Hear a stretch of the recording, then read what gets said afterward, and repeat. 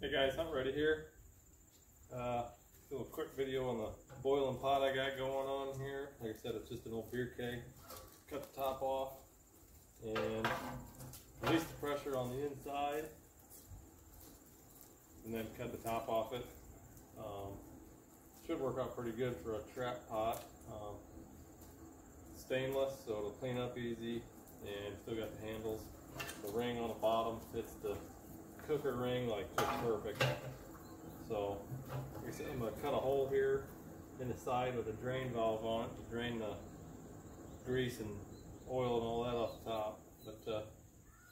But I got some traps here soaking in some Super Clean from last year. I'm just going to get the paint and the Full Metal Jacket off it. And yeah, just Saturday morning, just kind of messing around. Anyway, take care guys.